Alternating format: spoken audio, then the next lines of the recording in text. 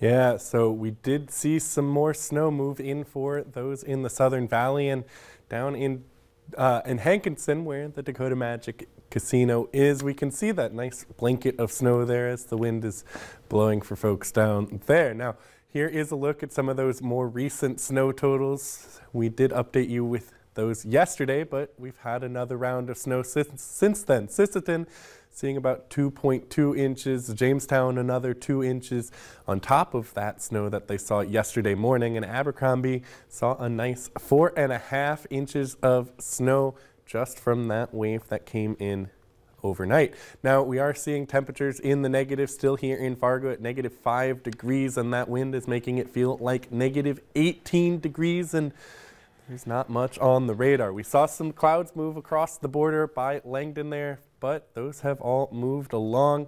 Those temperatures are still very chilly despite those clear skies. We are seeing those negatives for much of the valley, though Lakes Country holding on to those positives as long as they can. Wadena sitting at 7 degrees, Grand Forks -7, as well as Devil's Lake. Halleck, though, our cold spot, sitting at -17, and their wind chill is also at -17, but Langdon, right next door, sitting at -30 degrees. Those negatives continuing all the way down into the Southern Valley. And as we look through the afternoon and into the evening, we're going to see those temperatures rise just a little bit.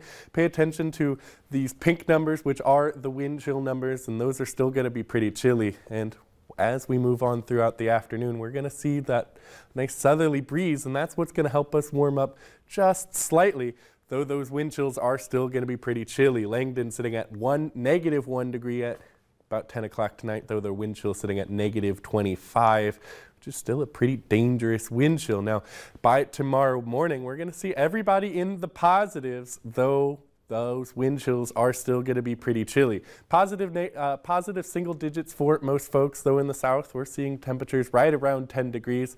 As we move toward your lunch hour, everybody's above 0, and those wind chills are starting to become above 0 as well, as we'll hang on to those clear skies for much of the day. Now out west, those temperatures will be in the low teens, while in the east the temperatures will be in the upper teens, or even some 20s up on the board by tomorrow evening about 5:30 as you're on your way home.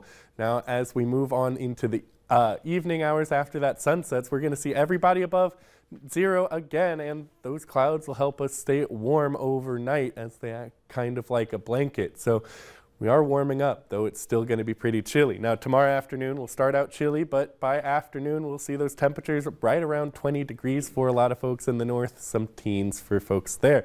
Now, here in Fargo, we'll start at about 3 degrees and work our way up to a nice 21 thanks to those clear skies. And take a look at Randy here. He got a rock stuck on his nose thanks to the triple dog dare that someone dared him, and those cold temperatures are going to continue for this next week, but we do see those temperatures hit 30 by the weekend, and we have a couple chances of snow on Monday, and on Tuesday that one seems to be a little bit more significant, but we are still a ways out, so we'll keep you posted on that. Definitely. I'm so glad that there is a warm up. This weather just today has been freezing cold. Just trying to walk to the building no less than 50 feet away, my hands were just completely freezing on the way. So I'm very excited for a warm up, as I'm sure a lot of people are as well. Jim, thank you so much. Well, coming up after the break, the demand for antiviral medication has gone up significantly. Learn how these medications can help you if you are sick with the flu.